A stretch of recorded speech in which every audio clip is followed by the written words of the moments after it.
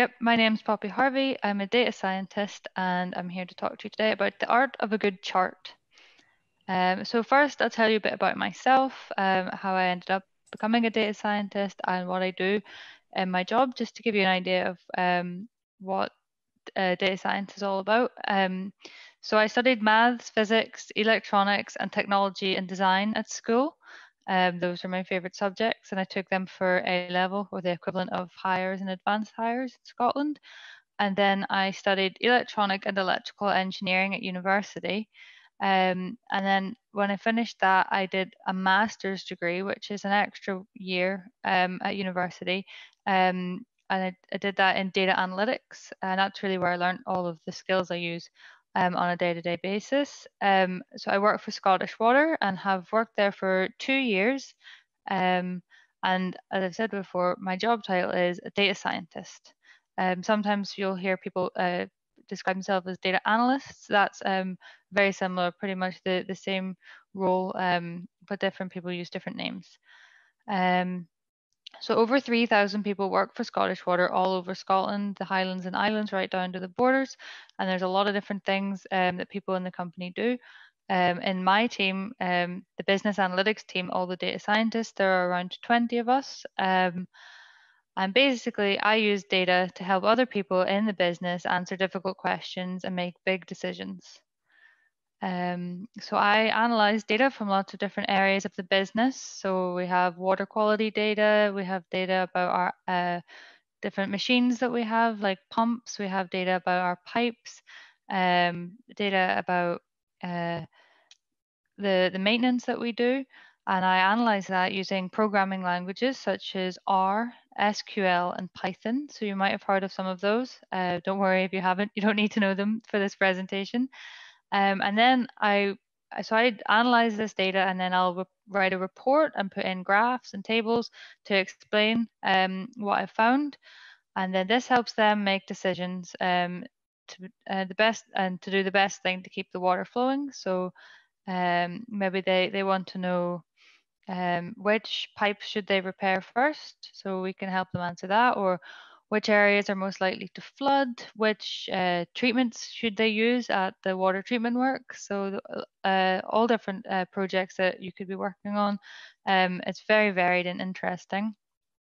So some days I'll sit at a computer most of the day and I'll just write code. I'll work alone. I'll work on a report. I'll make nice graphs. Some days I'll be working with my wider team or a smaller group within the team, coming up with ideas, planning out what we're going to do, looking back at what we've done and thinking, did we do a good job? What would we do differently? And some days I will present in front of lots of people to show them my results, to give them my suggestions, to get information from them about what questions they want answered. So it's really varied, lots of different things, and always lots of fun. But my work is only of any value if the people that I present it to understand what I'm telling them. Not everybody understands all the nitty-gritty statistical methods we use or the machine learning. So I have to make sure that anybody can understand what the data is telling us. So graphs, tables, and reports, they need to be clear, informative, and appropriate for their audience. And I think this is true across the board. Anybody who works with data will need to make sure that they do these things. So I'm going to give some examples now of some not so good graphs and hopefully some good graphs too, to give you some ideas of what you should be doing if you're working with data and taking part in the competition. So let's say we wanted to analyze the difference in how much a cheetah sleeps on average each day and how much a chinchilla sleeps on average each day. So luckily I have a data set that tells me these things. So I want to make a graph to show this. So I could make this graph a pie chart, but it's not very useful. I haven't chosen the right sort of graph for what I want to show. So I think one of the first things you need to do is think about what is an appropriate graph for the data you have. So here we have a bar chart. That seems a lot more appropriate if we want to compare two things. So we're getting there, but this bar chart isn't very useful because it doesn't have a title or any axes. So it's important that we label our graphs appropriately and title them so that people know what they're looking at, what the axes show. So this is much better. It looks like chinchillas sleep a lot more than cheetahs, but have I been fully truthful with my graph? If we look at the y-axis, we see that I have actually zoomed right in and I don't start it at 0. So it's quite misleading. If we actually look with the axis starting at 0 and we look at some other animals, chinchillas and cheetahs actually sleep pretty much the same amount each day, around about 12 hours, 12 and a half hours for chinchillas. So it's really important to not be misleading with the data. Um, so here we see I have highlighted cheetahs and chinchillas in some nice colors as well, to put across that those are the specific animals I'm interested in. But what if I have this lovely graph now? It's well labeled. It's not misleading. I want to share it with friends. So what if I want to print it off, but I print it in black and white? Well, that's no good. Now we can't see that the cheetah and chinchilla were highlighted in a different color because in black and white, they all look the same. So another thing to take into account is where is this graph that you've made or chart going to be displayed? Who's going to use it? So maybe if I change to these colors, then when I print it, if I think people are going to be printing the graph in black and white, we can see the different colors still shine through, even in the black and white. I'm not sure if anybody has seen one of these before. You should be able to see the number 74, and if you can't, you might be colorblind. Some people can't see the difference between different colors very clearly, reds and greens, and sometimes blues and purples. So another thing you might want to consider is using a colorblind friendly color palette. If you look online, you can find color palettes like this quite easily. And that means that it's much more accessible to everybody. Um, Another thing not to do is to try and show everything all on one graph. Here I have included all the animals in my data set. I think there are 83 animals, but it's no use. You can't really see because you can see along the bottom, all the names are all squished up and you can't read any of the animals' names and it's just a mess. So think about what's important. What do you really want to show? Do you need to show everything on one graph? Maybe you just choose some of the data to show on the graph and keep the rest in a table. Or you split the graph up. Maybe you show mammals on one graph, fish on one graph, insects on another graph, something like that. Here's another example where I've used the same data set, but now we're looking at the relationship between an animal's body weight and the weight of its brain. But I have also used color coding to do with the genus of the animal. First off, have I thought about my audience? Uh, do we all know what a genus of an animal is? It's sort of like the family that they belong to, but this is just too much information all on one graph, and it's probably not appropriate for the audience because none of us are zoologists or veterinarians. So and now the actual data I want to show is all squished up and really unreadable. And I have this really useless legend here with all these colors that you can't really tell the difference between some of the blues or some of the pinks. So if I take out that and just look at the body weight versus the brain weight, that's a much clearer graph. And then I can talk about the genus of the animals in the body of the text in my report is maybe more appropriate than putting it all on the graph like that. So I've also looked online and found some other examples of graphs that I would maybe avoid if I was making a report.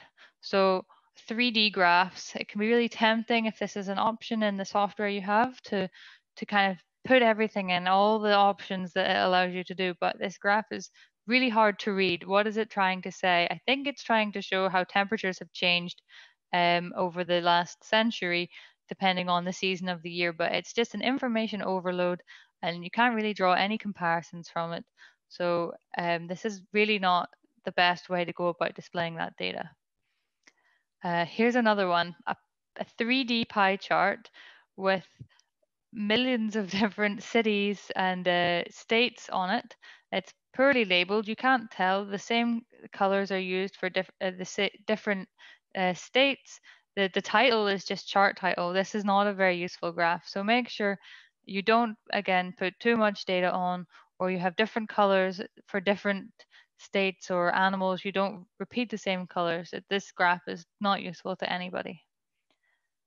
This is a graph where somebody's tried to be very clever and they want to show how much money different fast food companies make. So they've used the logo of the fast food company.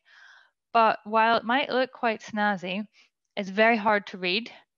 The logos are all different shapes. Also, they don't just get taller, but they also get wider, which can be misleading because maybe you just want to show that something is twice as much, but if you scale up, then the logo will be 4 times as big. And this person must know that their graph isn't very readable because they've had to add in all the numbers as comments with little arrows to each logo. And I think if you have to do that, you should probably think this isn't a good graph. It's not readable. It also doesn't have axes, labels, or a title. So while it might look fun, it's not actually very useful for getting information. And finally, this one I saw and it made me laugh. Um, it's supposed to be a graph showing the answers to the question, what was the best part of the Super Bowl? Which you may know is the American football sort of championship game at the end of the season. But the graph says yes or no, neither of which would be answers to the question, what was the best part of the Super Bowl? And also the percentages don't add up to 100. So something's gone wrong here. So just to summarize the key points, decide what you want to show. You shouldn't try to show everything on one graph. You can do lots of different graphs, or sometimes it's better to use a table or words. A graph isn't always the best option. And don't be misleading with your visualization. So if you're not starting your axes at 0, for example, make sure that you've made that clear to your audience. Write it in a comment under the graph so that you're not trying to trick anybody.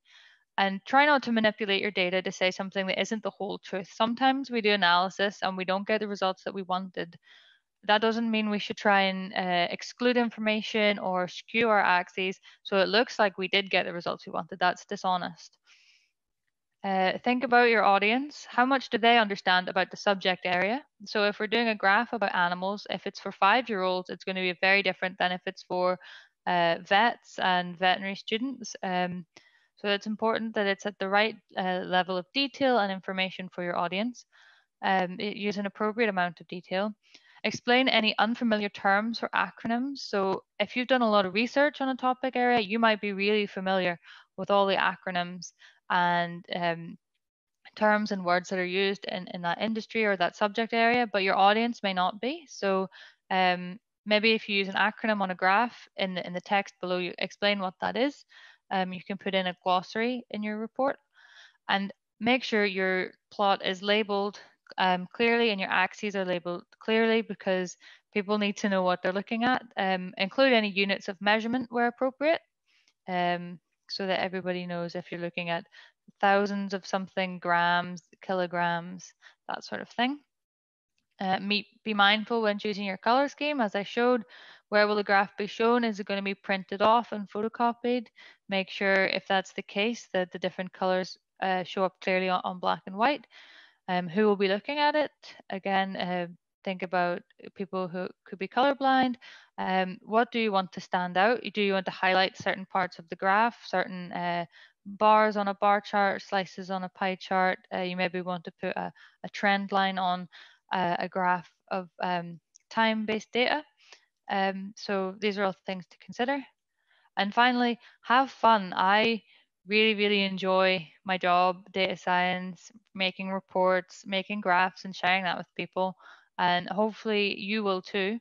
So you can use bright colors. It doesn't have to be black and blue and boring. Make sure you're having fun. So thank you for listening. Does anybody have any questions for me? Thank you so much for that, Poppy, for that fantastic presentation there. It really, really links well with the project that we're running and that the students have to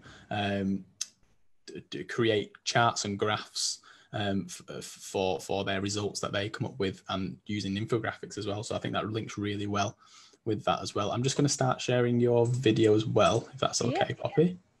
For those who want to ask some questions, use the Q&A facility at the bottom of your screen. If you want to type in your questions there, and I will then read them out to Poppy. I'm just going to start off with a bit of a question for you, Poppy, if that's okay. Yeah. The first one I'm going to ask is, do you use kind of charts and graphs on a daily basis within your job? I would say so, yes. The way we work in our job is normally we work on something for 2 weeks and then we show it to stakeholders and then they give us feedback and then we go away for another 2 weeks. That's just how we manage our projects. So I would be making graphs and working on them every day and then showing them maybe once a fortnight um, to the audience that they're intended for. Thank you, Poppy. I think your camera isn't working. Oh, it's not coming Oh, up just yet. Don't worry for now. I'll just go on to. Oh, there we go. I can see you now. there we go. Brilliant. The next question I was going to ask you is, how did you get into the field? How did you get into doing your job? So every stage of my life, towards where I ended up, I always just picked subjects that I really enjoyed. So in school, when I picked my GCSEs, I just picked the ones I really enjoyed, and then A levels, and then that led on to engineering because I really enjoyed technology and design in school. That was my favorite subject. And my teacher said, "Well, you sound like you should be an engineer then." And then on my engineering degree, I really enjoyed all the computer programming classes and all those projects that we did. So I kept doing that. Um, and then ended up getting a job at the university first, doing data analysis, looking at how people use electricity in their house. And then I thought, I really, really enjoy this, but I want to learn more about it and learn more skills, specifically about data science, so I can get an even better job. So then I chose to go and do the data science master's degree. And then while I was doing that, we did case studies as part of the degree. So one of our classes we would do mini projects for different companies that would come in and tell us about their company. And one of those companies was Scottish Water. And my now boss came in and spoke to us and set us a task. And I thought, oh, this is really fun. And that sounds like a really good company to work for. Because what I really like about Scottish Water is that we do work for everybody in Scotland. If you anybody who has a tap, who drinks water, we're doing something to help you every day. I like that about my job. So really just kept following on doing things that I enjoyed, and it led me to where I am now. And I think that that's good advice for anybody. Just pick the subjects that you enjoy and do the projects that you enjoy, and you'll end up doing a job that you really enjoy. Yeah, I think really good advice that for kind of the young data professionals that are listening there today as well. Is there any kind of interesting parts of your job that you can remember doing, or interesting projects that you've been involved with? Yeah, one of the first projects I was involved with was actually about climate change. So the Met Office, you might have heard of, they are the people who do the weather forecasts. So if you ever see the weather on the news, it's probably the Met Office who have um, worked out what the weather is going to be tomorrow or at the weekend. But they also forecast really far into the future because they're concerned about climate change and the climate crisis. So one of the things they've done is look at how often we're likely to get really big storms because we're getting more big storms than we used to. So what I did as part of a project in my work was we looked at how often the Met Office thought we were going to get big storms, and we thought, well, how will our network cope with all this rainwater? Where is going to flood? Do we need to put extra pipes in certain areas? So that was really interesting because um, you could see that we're looking forward to the future and we are thinking about climate change and being prepared for changes that are going to come in the next 30 or 50 years. So that was a really fun project to work on. Fantastic. Yeah, so like really interesting field that you've been able to go Yeah, into definitely. within your job there.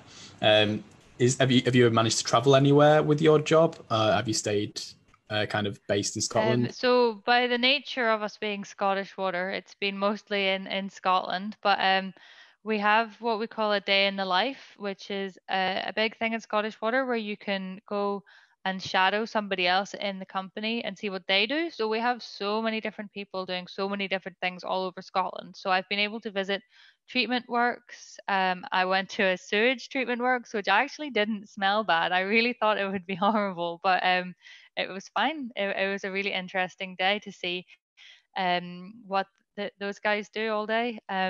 So that's been good. And another thing that I've been lucky to be a part of is that we have a sort of um, friendship with the data science team with another water company in England. So I've been down to visit them, and they've been up to visit us, and we present our work to each other and we share ideas. So that's been really fun to make new friends with them. And there's also been opportunities to visit conferences to hear people come from all over the world to speak.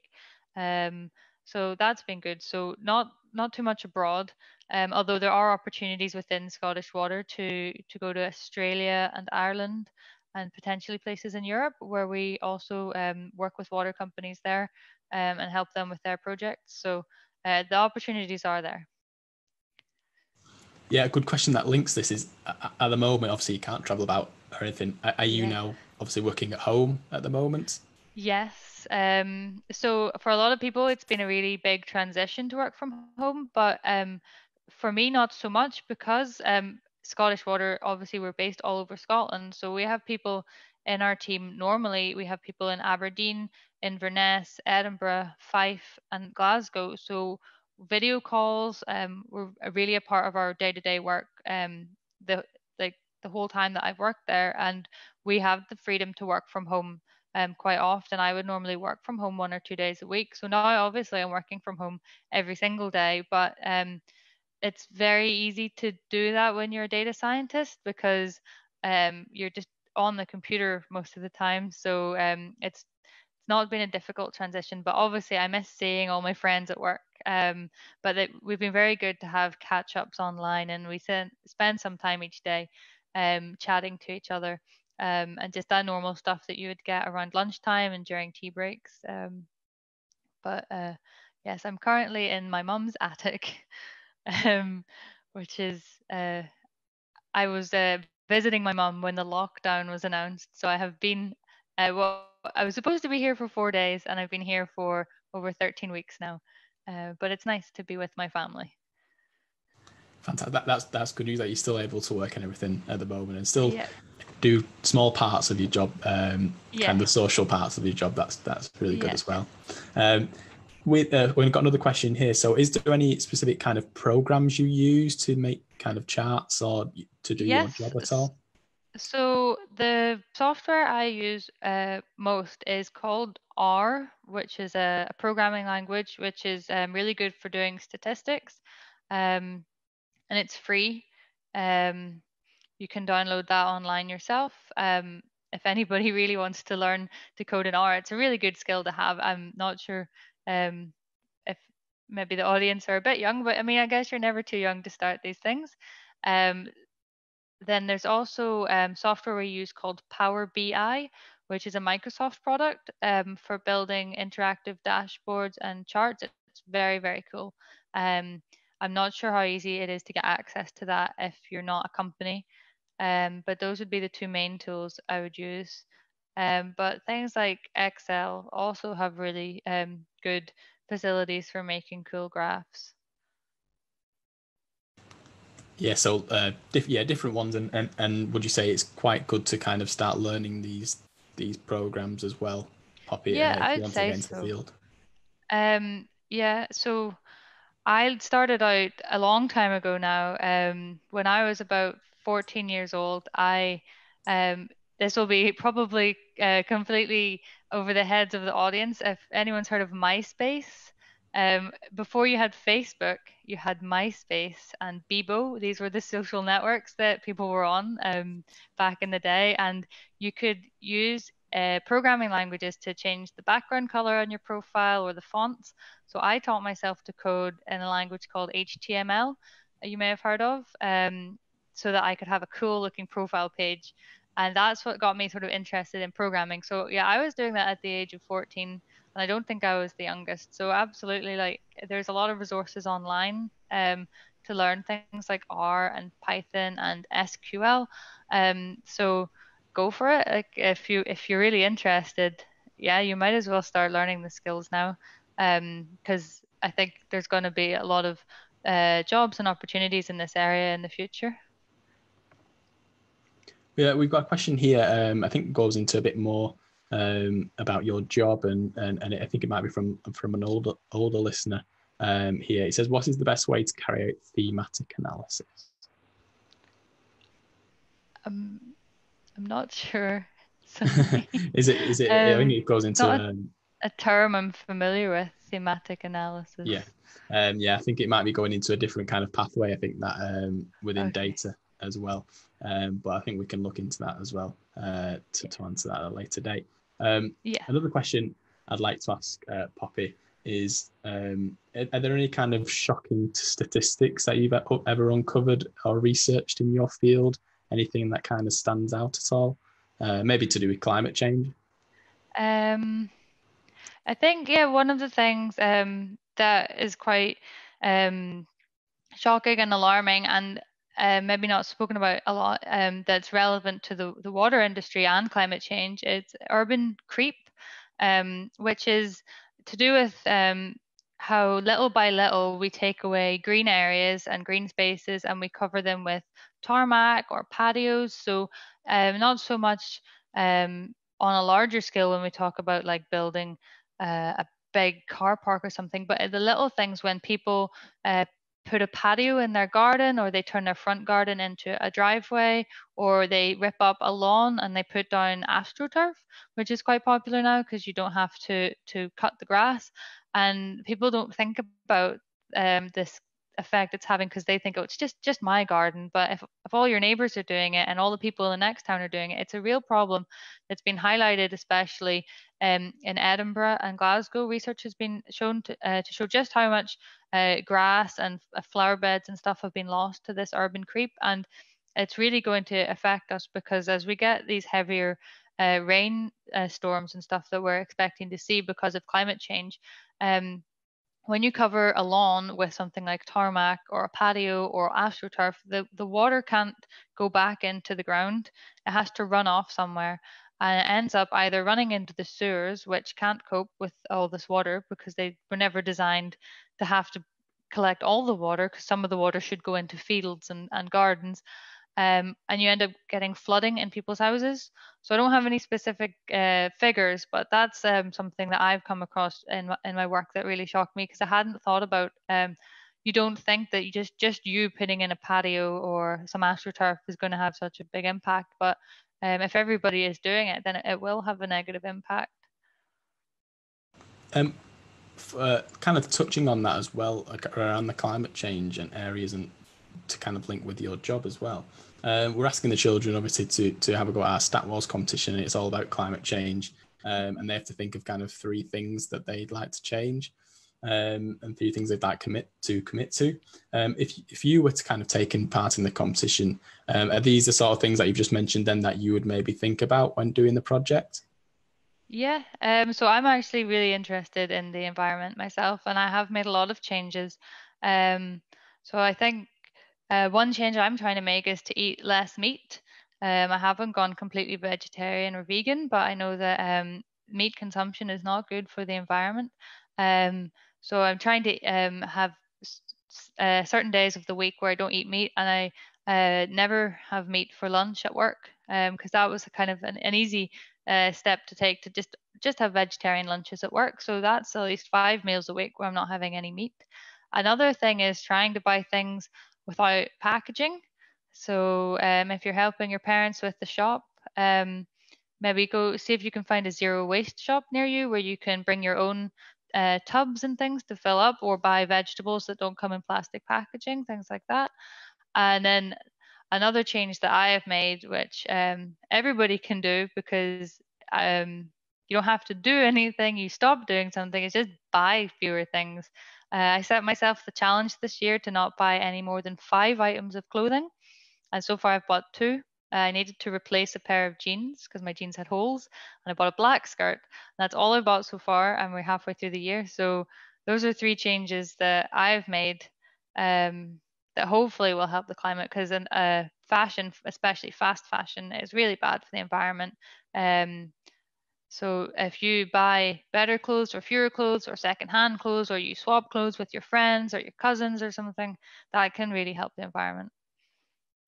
I think that gives some kind of fantastic ideas, and I think that will inspire quite a lot of the listeners, Hopefully, yeah. to give them some ideas to think about, for their project that they're working on. Yeah, So thank you very much for that, Poppy, and for sharing that with us no today. worries. I just want to say a big thank you, for taking time out of your day to do this for us today, and I hope you No enjoyed worries. answering those questions from the Yeah, thanks participants. for having me. I hope Fantastic. everybody enjoys their project and learns a lot of stuff.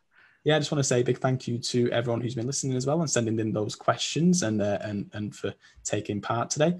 I hope you've been inspired to take on the Stat Wars competition and use our resources at statwarscompetition.com to help you. And please join us for our upcoming interviews as well. I think we'll end it there.